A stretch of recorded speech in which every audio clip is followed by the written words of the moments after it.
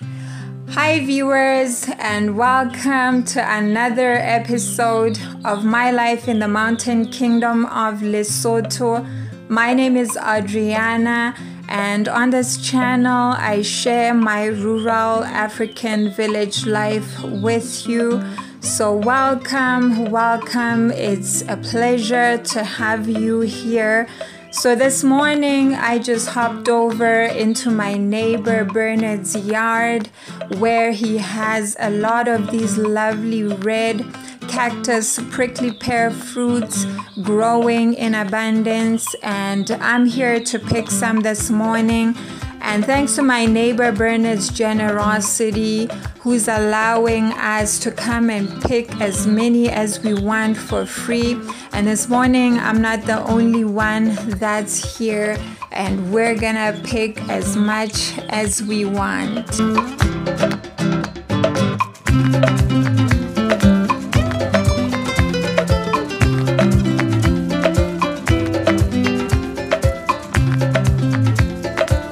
So I'm just taking my time, and I just want to carefully get into those hard to reach spots because I'm trying to pick some of the best ones, and I'm wearing my work gloves because this stuff is not called prickly pears for nothing, guys.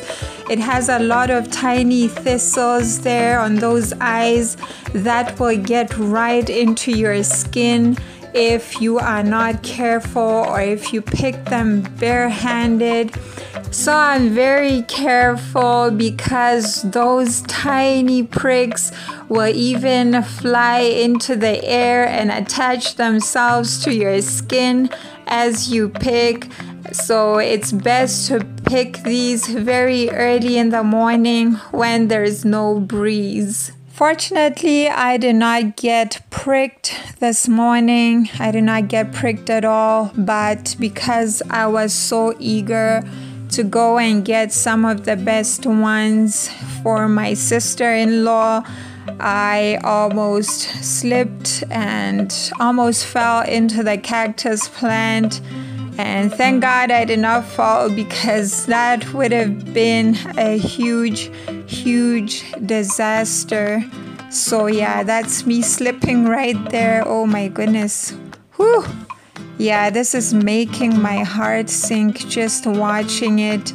And to be honest with you guys, these are the kind of daredevilish acts that almost got me and other kids into a lot of danger when we were small, because we would go into some of the most dangerous places where there are cliffs and huge rocks to pick this stuff.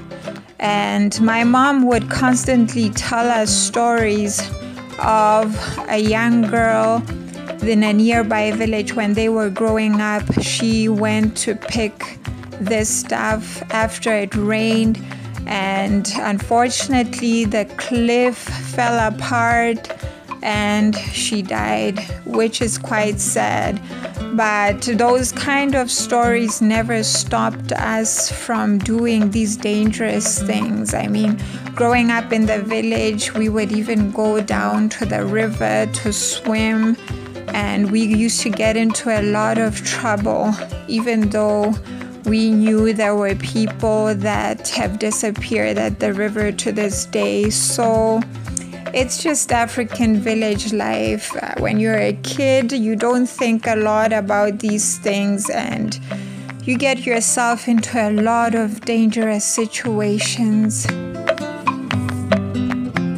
In my native language of Sesotho, we call prickly pears trofee. So please let me know down in the comments below what you call it in your native language. And before I discuss two of the solutions that villages provide to two of the biggest challenges when it comes to prickly pears, I'm first gonna discuss some of the health benefits that this amazing cactus fruit provides. According to a quick Google search, prickly pear is rich in vitamin C, magnesium, copper, and potassium, and has smaller amounts of other nutrients such as calcium and multiple B vitamins. The magnesium helps regulate blood pressure and stress response and lessens the risk of heart disease. The fruits also have antioxidant and anti-inflammatory properties, which can help protect against cellular damage and reduce inflammation markers. It is also high in fiber, which is important for digestion. So what are two of the major risks related to prickly pears that I experienced growing up? Well, number one was constipation. Some of the kids would get very severe constipation from eating this fruit while we were growing up, and the elders would solve this by sticking a spoon in their behinds to unclog the constipation and provide relief. Thank God that never happened to me. And number two, of course, is getting pricked. Man, we got pricked a lot as kids because we were so careless. And hot papa, otherwise known as pap or meal, was a quick solution to removing the prickles when applied to the affected areas. Just look at the amount of prickles sticking in my glove, guys. If these were on my hand, whew, I'm telling you, that would have been very painful.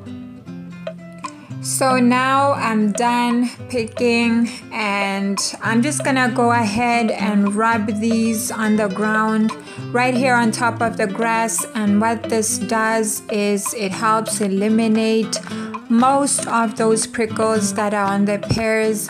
And once I'm done with that, these can get washed, and that will help remove whatever else that is still remaining on the pears.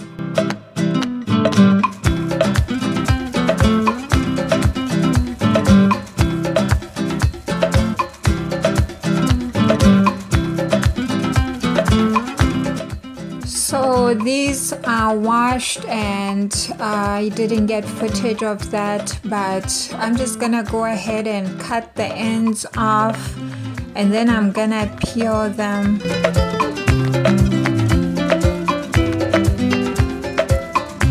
So this is what the fruit looks like inside. It's a deep dark red color, and they're quite juicy and so sweet to the taste.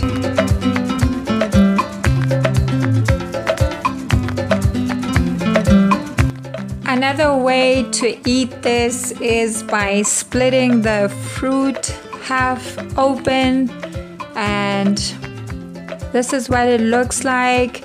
There are several tiny seeds in there, and I don't mind them at all. I just eat the fruit with them. So I just take a spoon and I scoop some out, and I go ahead and eat that. And this is where I'm gonna end today's video. Thank you so much for watching. If you enjoyed this video, please give it a thumbs up, comment, and share it with your friends and family. And if you are new to this channel, please consider subscribing. I would love to have you as part of my YouTube tribe. And until next time, bye-bye.